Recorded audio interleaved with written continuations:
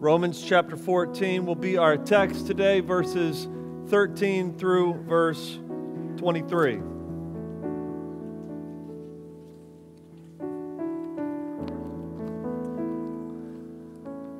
When you're there, say, "I got it."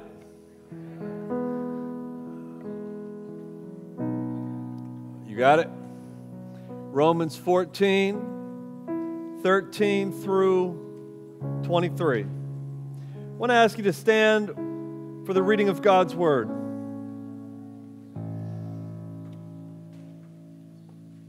And it says this: "Therefore let us not pass judgment on one another any longer, but rather decide never to put a stumbling block or hindrance in the way of a brother. I know and am persuaded in the Lord Jesus that nothing is unclean in itself, but it is unclean for anyone who thinks it is unclean. For if your brother is grieved by what you eat, you are no longer walking in love. By what you eat, do not destroy the one for whom Christ died. So, do not let what you regard as good be spoken of as evil. For the kingdom of God is not a matter of eating and drinking, but of righteousness and peace and joy in the Holy Spirit. Whoever thus serves Christ is acceptable to God and approved by men. So then let us pursue what makes for peace and for mutual upbuilding. Do not for the sake of food destroy the work of God. Everything is indeed clean, but it is wrong for anyone to make another stumble by what he eats. It is good not to eat meat or drink wine or do anything that causes your brother to stumble. The faith that you have, keep between yourself and God. Blessed is the one who has no reason to pass judgment on himself for what he approves. But whoever has doubts is condemned if he eats, because the eating is not from faith. For whatever does not proceed from faith is sin." Amen. You may be seated. And I am going to preach this morning with the Lord's help on these verses. And I'm going to title my sermon, "How to Give Up Your Rights." How to give up your rights. Sound exciting? Let's pray one more time and just ask God for His help. Father, we ask one more time that you would help us as we study this text. It's a text that challenges all of us, no matter our preferences, convictions, no matter our background or culture, no matter our conscience or our liberties. We are challenged by this text, and we ask that you would help us and grow us to be like Jesus. It's in Jesus' name we pray. Amen. Amen. How to give up our rights. The great set of philosophers known as the Beastie Boys once said, "I am going to fight for my right to party." The mantra of our day is, "I do what I want." The mantra of our day is, "Nobody can stop me." Floyd Money Mayweather said in an interview last year, he says, "I do what I want to do, and I say what I want to say." Now, I'm convinced that Romans chapter 14 is one of the least popular chapters in the book of Romans, if not in the whole Bible. It's a chapter that intrigues us. It's a chapter that often comes up in conversation. But in our flesh, I don't think it's a chapter that we particularly like. Why? Because we love our freedoms. We love our liberties. We love our rights that we have in Christ. Today, my ability to exercise my freedoms is nearly tantamount to my humanity. And so we love passages such as Galatians chapter 5, verse 1, which says, "It is for freedom that the Lord has set you free, so stand firm then in your freedoms." But then we come to Romans 14. And this morning we read that we are to lay aside our freedoms for the sake of another. This text is hard for us because what is prohibited in this text is what feels natural. And what is required in this text feels unnatural. Let me show you what I mean. What does Paul prohibit? Well, he says, do not destroy the one for whom Christ has died.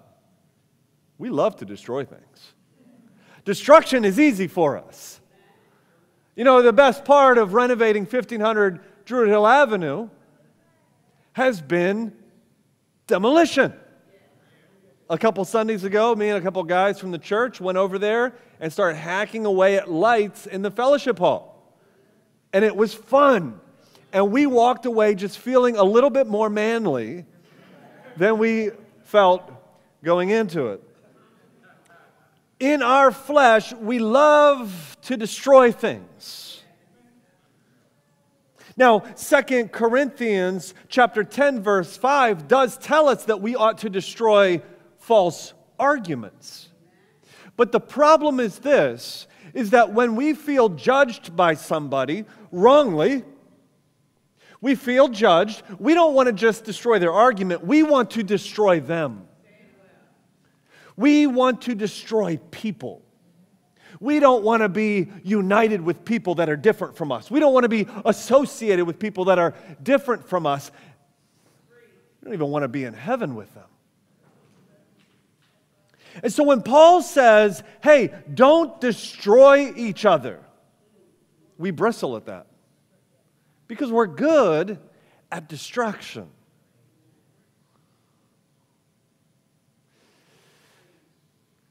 And then we read verse 19, what we are to do, what we're commanded to do. He says, so then let us pursue what makes for peace and mutual upbuilding.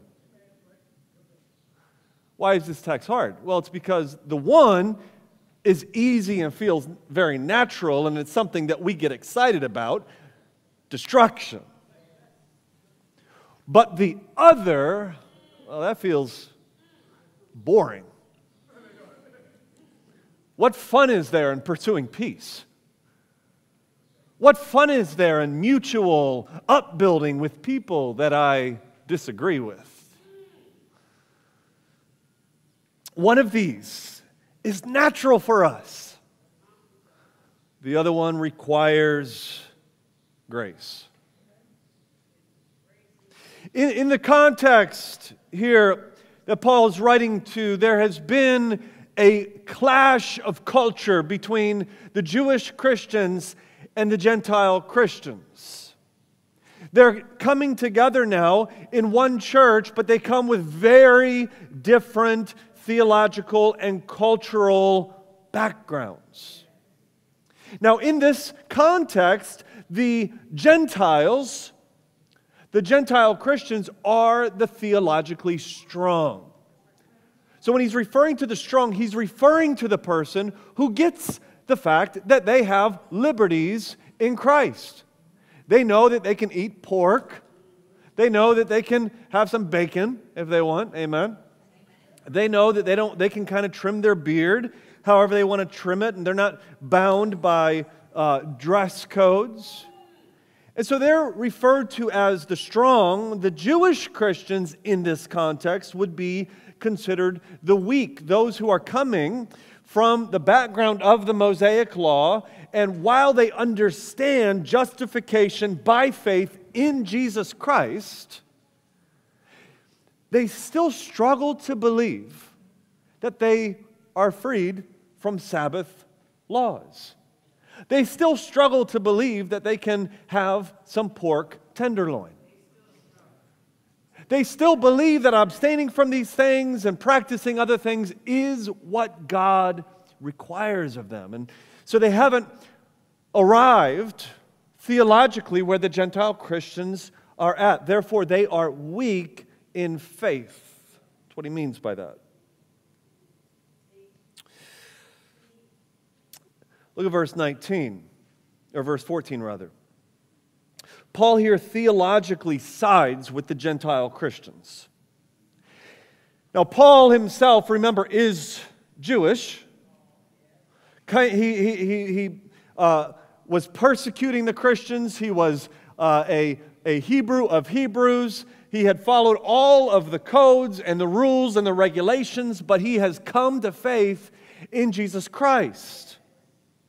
And so in verse 14, Paul says, I know and am persuaded in the Lord Jesus that nothing is unclean in itself. Nothing. Now, going back to the Old Testament, the Jews in the Old Testament lived under the regulation of the Mosaic Law.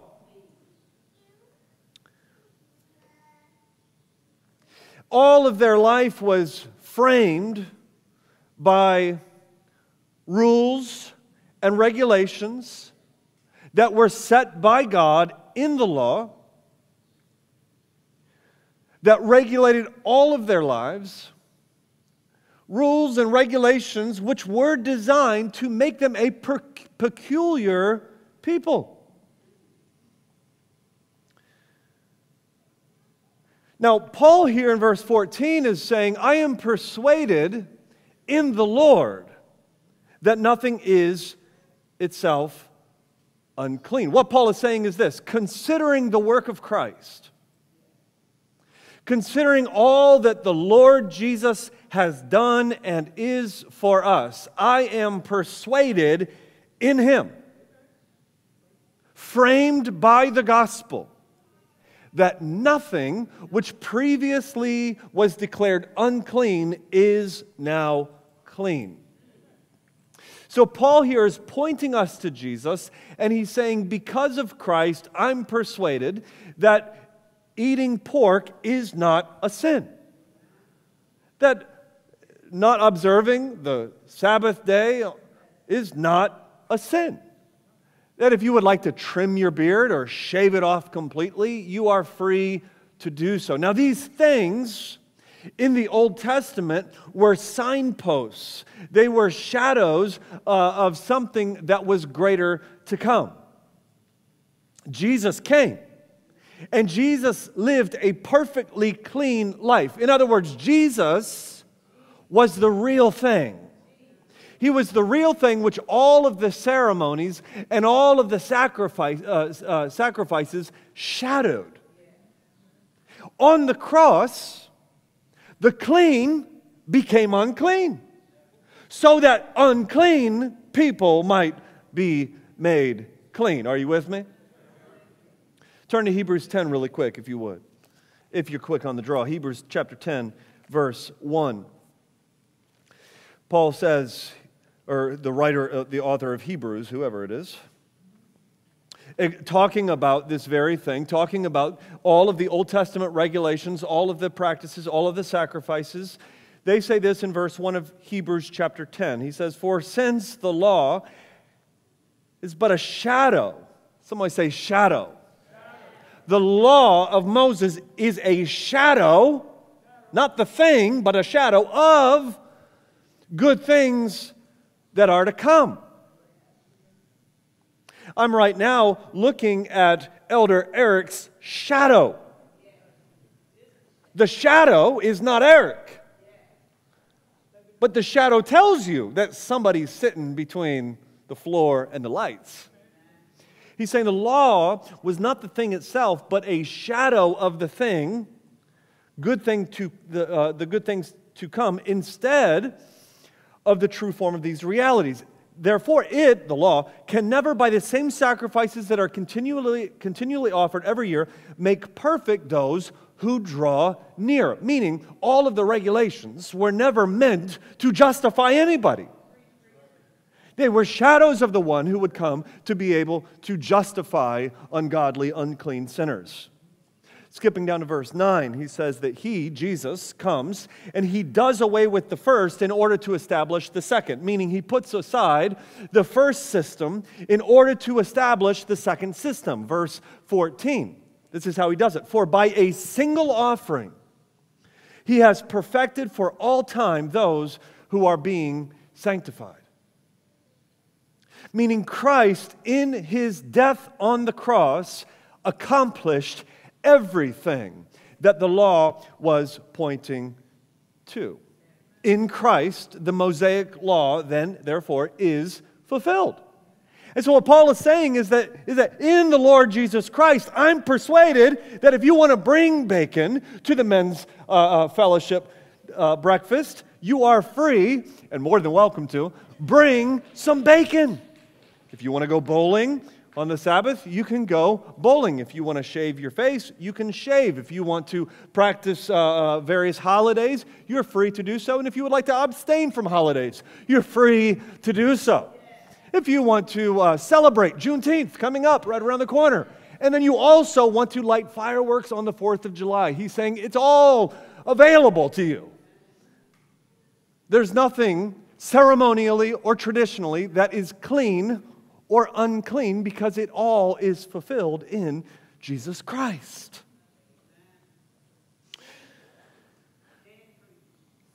Now, sin is always sin. All right, so don't get me wrong and don't get Paul wrong and begin to believe that Paul is saying that there is no such thing as sin anymore. Sin is always sin. But the ceremonial and cultural trappings of the law were fulfilled in Christ. And God does not require them for your holiness, for your acceptance, for fellowship with Him. Meaning Christians don't have a dress code. Hey, Christians don't have dietary restrictions. Christians are not marked off by how we look. So Paul is in total agreement with the Gentile Christians. Now, in Galatians, Paul gets on to the Judaizers. In Galatians, it's kind of flipped. And in Galatians, Paul is rebuking those who are requiring Gentile Christians to become like Jews in order to enjoy table fellowship. The problem in Rome, I believe, is the opposite. What's happening in Rome is that the Gentile Christians who are liberated in these various ways are requiring Jewish Christians to become like them in order to enjoy table fellowship. Jewish Christians here still believe that all of these ceremonial traditions are required by God. So therefore, verse 14 continues. He says, everything is clean, but, he says, it is unclean for anyone who thinks it is unclean. Oh, somebody scratch your head and say, what does that mean? How can something be clean, but then become unclean if you think it is unclean? Well, verse 23 goes on to explain this. Look at verse 23. But whoever has doubts is condemned if he eats, because the eating is not from faith, for whatever does not proceed from faith is sin. Let's break this down here. Whoever doubts is condemned if he eats. Now, doubting and stumbling are two sides of the same coin. Consider Peter, when Peter saw Jesus walking on the water, and Peter says, hey, can I hop out and join you on the waters? And he jumps and he lands on the water, and for a moment he stands on the water with Jesus Christ. But then quickly he begins to sink. Jesus rescues Peter, and what does Jesus say to Peter? He says, Peter, why did you doubt? You see, doubting is not trusting in the sufficiency of Jesus Christ. And so doubting then leads us to falter. It leads us to stumble. Forcing, here's the key to understanding this, forcing a Jewish Christian to act against their conscience disconnects the behavior from belief. Meaning, if they doubt in their eating, if they believe that eating this piece of bacon is an act of rebellion against God, and they go forward with that, they are now sinning, not because of the action, but because of their heart. Anything done in rebellion to God, apart from faith, therefore, is sin. So if God says, hey, or if I believe, hey, God prohibits me from wearing a white button down, which is usually what you would think I would believe. God prohibits me from wearing a white button down, and I put it on. It would become an act of rebellion against God, not in the action itself, but in my heart. And now this would then open up Pandora's box of rebellion to the Jewish Christian. Let me give you an example of this. Suppose someone is coming from a background of alcoholism. For them, when they were young, teenager, alcohol was purely associated with drunken parties. In their 20s, they partied and they drank like a fish, and their drinking led them to sinful activities every single time. In their mid-20s, this individual became a Christian and joined a church, and for the next 2 decades was part of a church community which told them that all drinking, even a sip of beer or a sip of wine, all drinking is a sin. Now, 2 decades later, they attend a new church. And at this new church, this church is filled with Christians who know their freedom in Christ. This church is filled with Christians who know that you can have a beer with your bratwurst, and it's not a sin. And many Christians in this church enjoy their freedoms. This man coming to this church, being the weaker, Paul is saying, if we require this man to become like us in order to enjoy table fellowship, we are causing him to sin. Why? Because for him, it would be an act of rebellion to take a drink in this current state, in his current understanding, with his current heart. And Paul is saying you're putting his soul then into great danger. Why? Not because of the deed itself, but because of what the deed would mean for his life.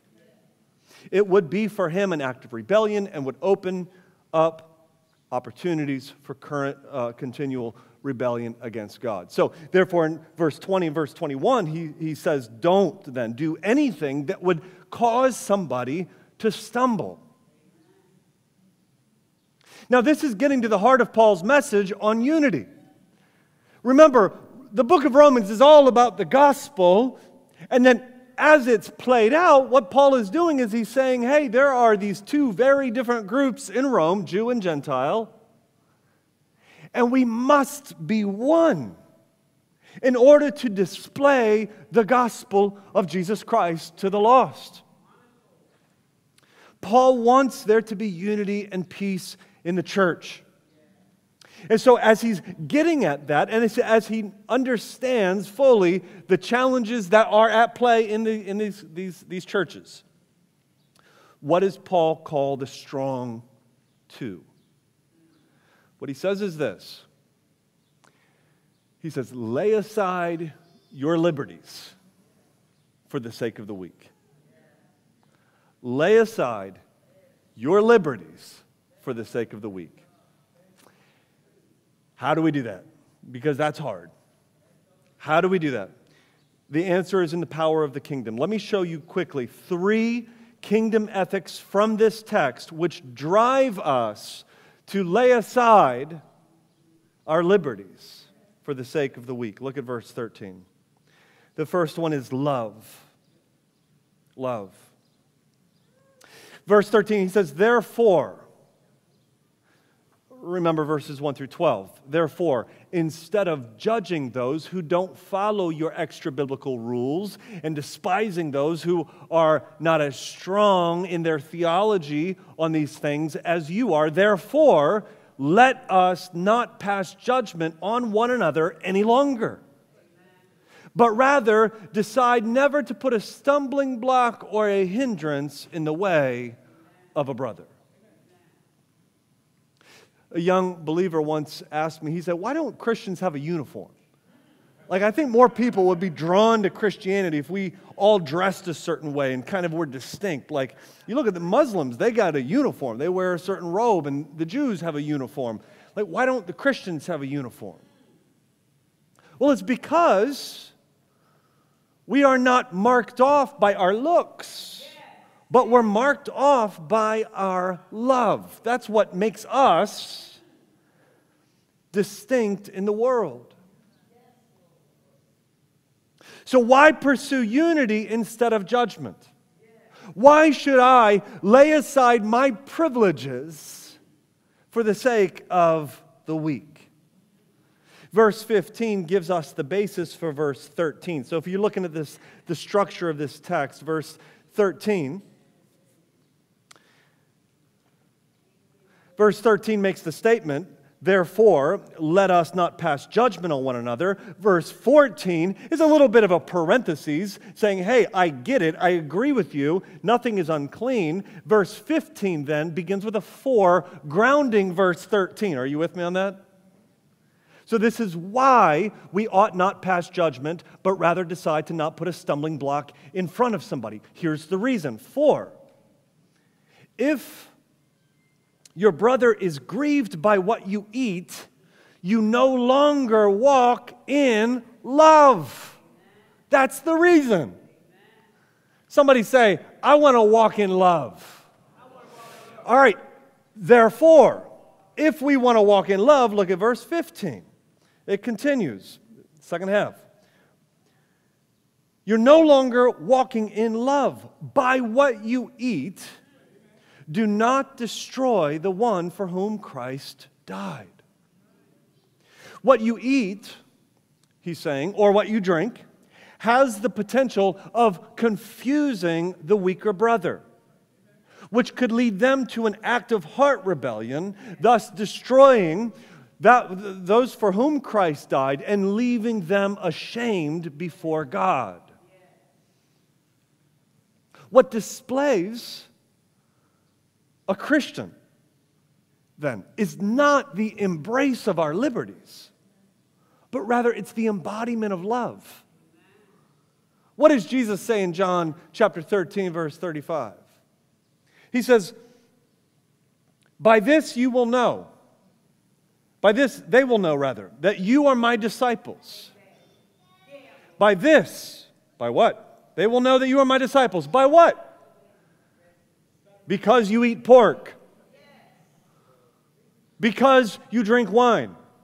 By this, they will know that you're my disciples, because you observe the Sabbath. Because you wear regular clothes, and you're not prone toward any kind of dress code. By this, they will know, because you smoke a cigar, or because you eat a donut, or because you allow your kids to go trick-or-treating. Are these the things that show the world who we are? that we are indeed the disciples of Jesus Christ. No. He says that you love one another. By this you will know. By this they will know that you are my disciples, that you love one another. Meaning, church, when we are in endless debates about these kinds of issues, drawing lines between ourselves, gossiping among ourselves, destroying one another in trying to prove a point, what he's saying is that we are not operating in love. If I have the right, if I have the liberty, say, and the money to buy something really nice, which I don't, but if I did, and if I knew that ownership of that thing would cause a weaker brother that I'm working with to stumble into greed, to misunderstand things, and then be tempted toward a similar kind of purchase, which would be an act of heart rebellion for him, then perhaps I ought not to buy that thing. If I have the right to drink wine, and a weaker brother is prone to idolizing wine, then perhaps I don't drink wine in front of my brother. If I am free to embrace various cultural traditions, but those very cultural traditions could cause for sinning in another individual, then I ought to abstain.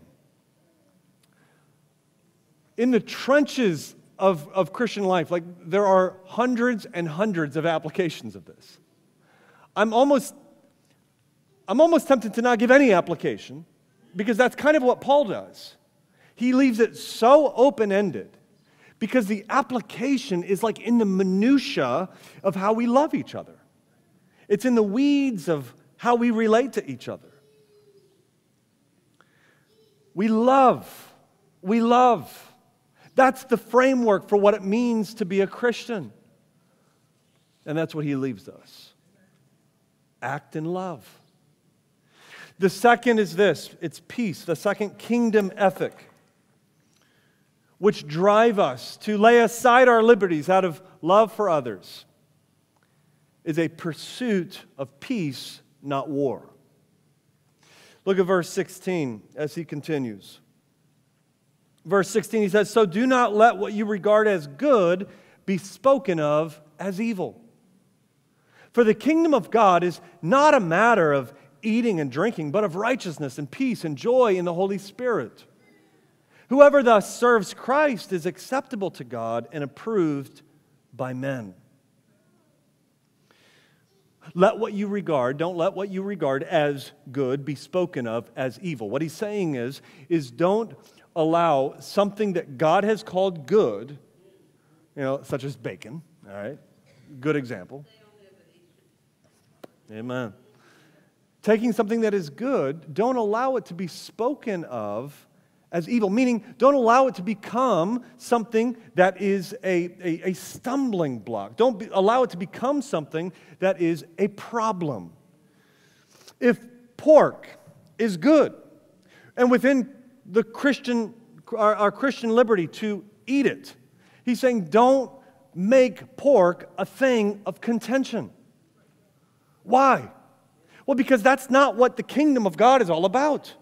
Meaning, we're not going to get to heaven one day and walk through the pearly gates and be like, man, heaven is all about some teriyaki marinated pork tenderloins. That's not what heaven is about. What is heaven about? He goes on to tell us, he said it's about righteousness, the kingdom of God is about peace, and the kingdom of God is about joy in the Holy Spirit. And he's just giving us his outline of Romans. Romans chapter 3, justification by faith alone. We are made righteous by God's work through Jesus Christ. Imputed righteousness. Romans chapter 5, we have then therefore, since we're justified by faith, peace with God. Romans chapter 8, it's all about the heights of our joy in the Holy Spirit. He's saying these are the things that the kingdom of God is about: righteousness and peace and joy in the Holy Spirit. And so verse 18 then sums it all up. And he says this is what life is all about. It's about serving Christ. Serving Christ is what God wants of us. Serving Christ is what leads to the approval of our fellow believers. And so therefore, Paul is leaving us with this challenge saying, let us not be known for our freedoms, but let us be known as those who serve Christ. And that then leads us to verse 19. Look at verse 19 with me. So then, here's his application.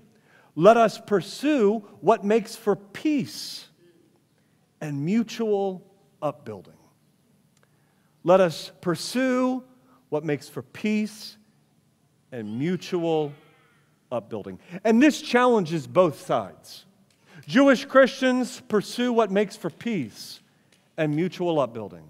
Gentile Christians pursue what makes for peace and mutual upbuildings. It challenges all of us, no matter which side we fall on.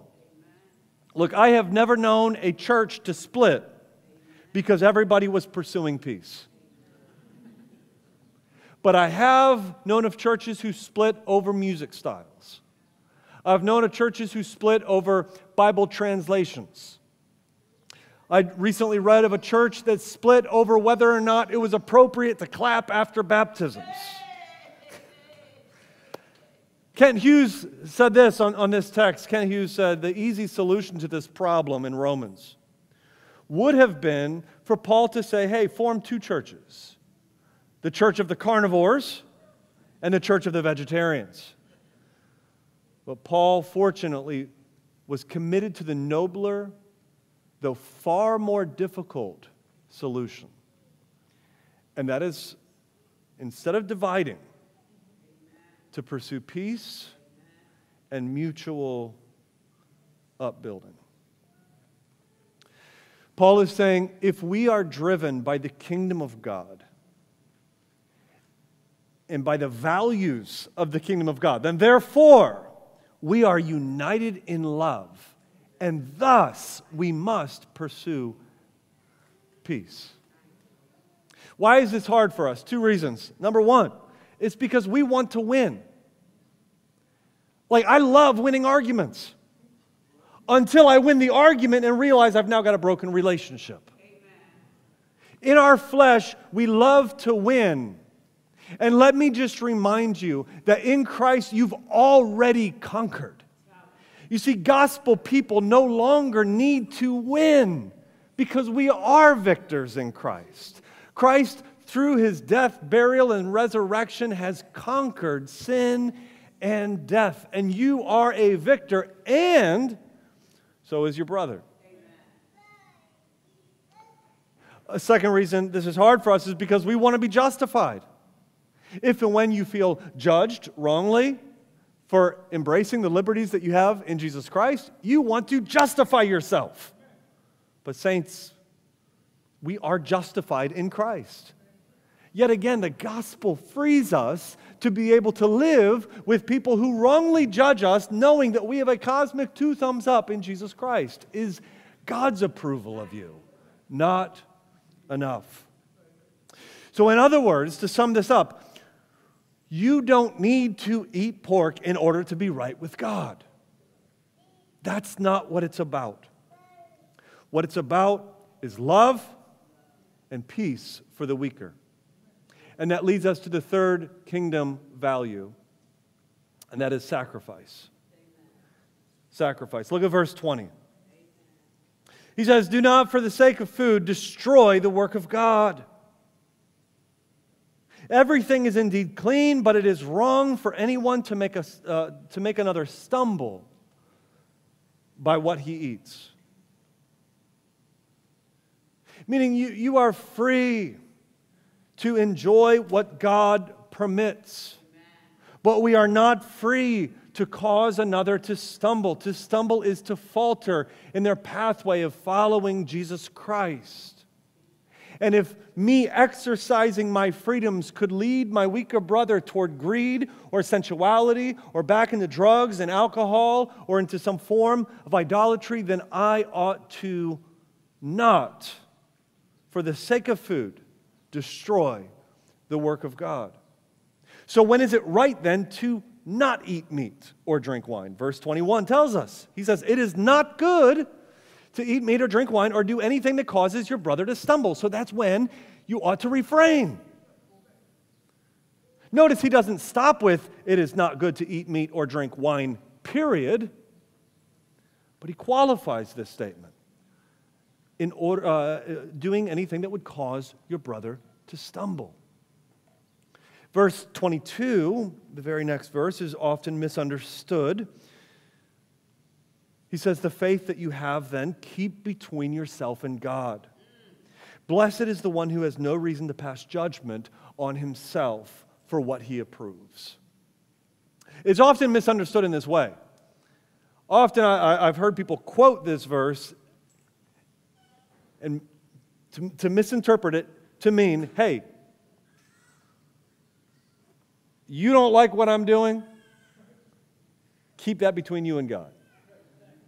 You know, you think premarital sex is wrong, and I think it's okay. Keep your faith between you and God. Don't ever address any sin issue in my life. That's not what he's saying. That's not what he's saying. I've heard people even apply this so far as to say, hey, don't even share the gospel with people. Just let it be a very personal faith between you and God and let other people kind of find their own path. That's not what he's saying. Faith in verse 22 is connected with his definition of faith in verse 1. And in verse 1, he's using faith as a nickname for the ability to eat or drink to the glory of God. Meaning it's this certain measure of faith, a measure of understanding in Jesus Christ that they're able to participate in these liberties in Christ to the glory of God. And Paul goes on to say that that is good. Look what he says. He says, blessed is the one who has no reason to pass judgment on himself for what he approves. You're blessed if you have this measure of faith. But we don't eat or drink as a way to merely advertise our authorization from God. We are to sacrifice and give up our freedoms for the sake of another. And this does chafe at our flesh, doesn't it? Because the strong want to despise those that are weak, and the weak want to judge those that are strong. And both camps want to destroy one another. But we are called, instead of to a life of destruction and lines and gossip and separation, we're called to love and peace. And in order to arrive there, to lay aside our liberties for the sake of another. If I could close with a parable that I'm going to borrow and tweak from an author. There's a ship with a whole bunch of sailors who were very different from each other, yet they were all the same. They were the same in this way. The captain of this ship had rescued each one of these sailors from the icy waters, from their various shipwrecks. Was that just my ears, or was that yours as well? Okay. Yeah, that's right. Men from all different backgrounds, men from different countries, men from opposing navies were rescued by this captain and all brought into this ship. And if you looked at all of the sailors on the ship, you would have been confused because there were some men who still wore their previous Navy uniforms. And they promoted a very rigid kind of discipline.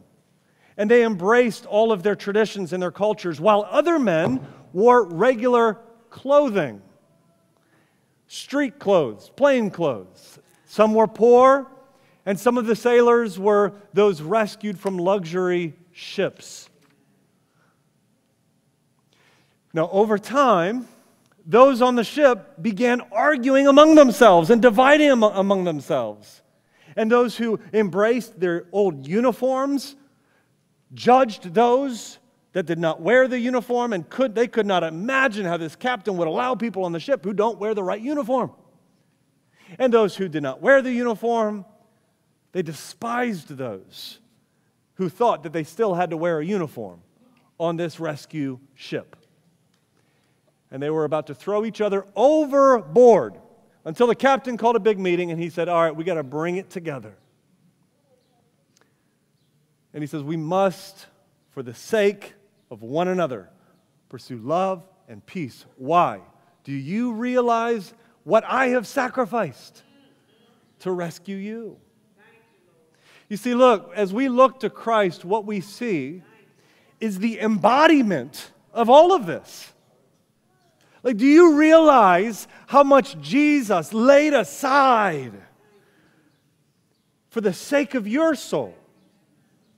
No one had more freedoms than Christ.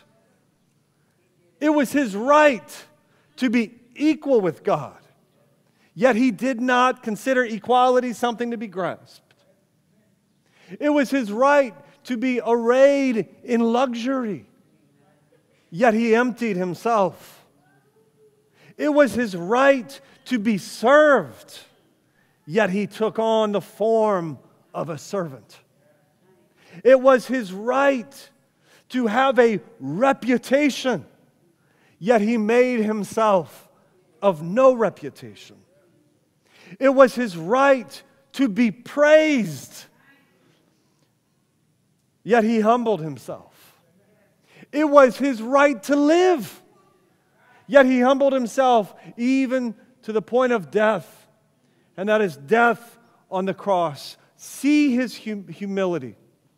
See His love. See His pursuit of our peace with God. And see His sacrifice. And friends, you then sacrifice so that the weaker might love Christ.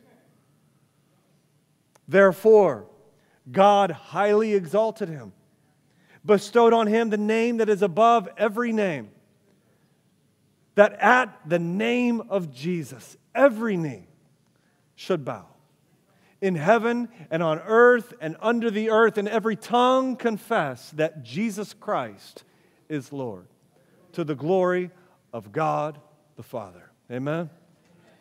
Father, we thank You that Jesus sacrificed for us. Lord, let us live in the wonder and the beauty and the light and the glory of that sacrifice. And God, as we see Christ and as we want our weaker brothers to see Christ, I pray that we would be willing to sacrifice and to lay aside our liberties and never do anything that would cause somebody to stumble, so that they might see Christ, love Christ. God, we thank You for dying for the weak. We thank You for dying for the strong. May we keep our eyes focused on You, our captain. May we have unity. It's in Jesus' name we pray. Amen.